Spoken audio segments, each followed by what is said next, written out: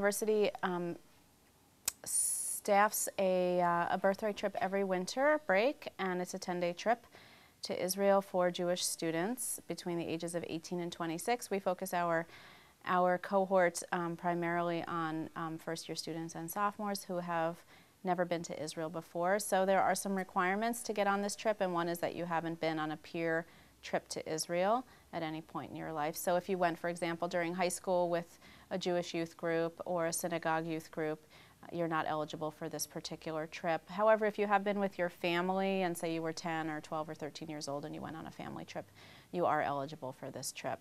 There are many, many students who apply for the trip, and unfortunately there's limited spots. Ohio University received 10 spots this year to send students on Birthright. We had far greater numbers than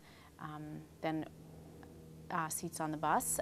So it's a selection process that's often difficult and really somewhat painstaking to figure out who should be the recipient of this free trip to Israel.